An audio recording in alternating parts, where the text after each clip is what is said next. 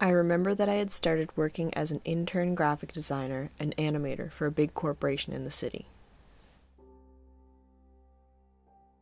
The days were long, but I had been told I have a very good chance of getting a full-time position at the company, which I really needed to start paying off my student debt. Usually around 6 p.m., everyone else is gone for the night. They'll wave bye and say see you tomorrow. With the deadline so tight, I often found myself working all night, again and again, week after week.